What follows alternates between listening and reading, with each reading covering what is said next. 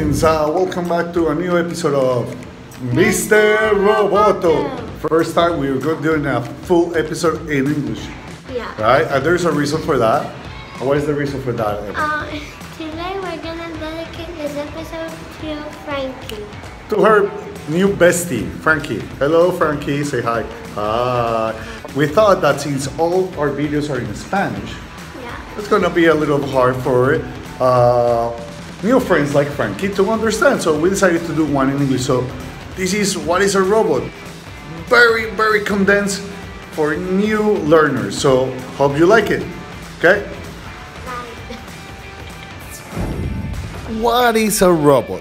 It's basic robotics 101. A robot is a machine programmed to perform a specific task by sensing its surroundings.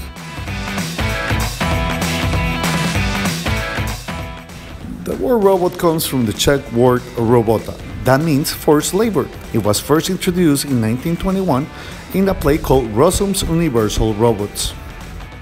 A robot has four basic systems: mechanical, electrical, sensorial, and control.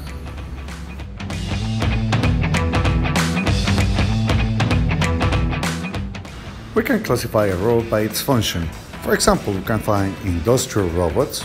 We can find also domestic robots in our house, medical robots inside our bodies, military service that keeps us safe.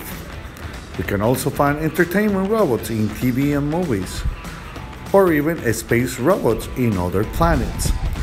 Other very common function for a robot is to use it in education and in tournaments, as well as use it for research purposes.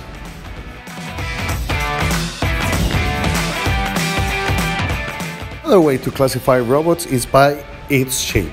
We can find polyarticulated robots, like the ones we use in factories, and that have different joints.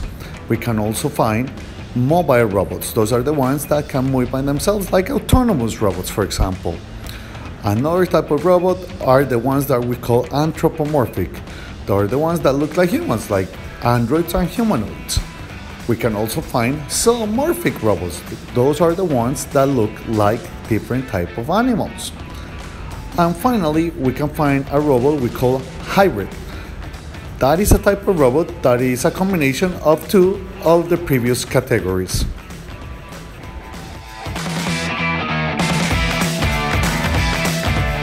Everything for today. I hope you like it.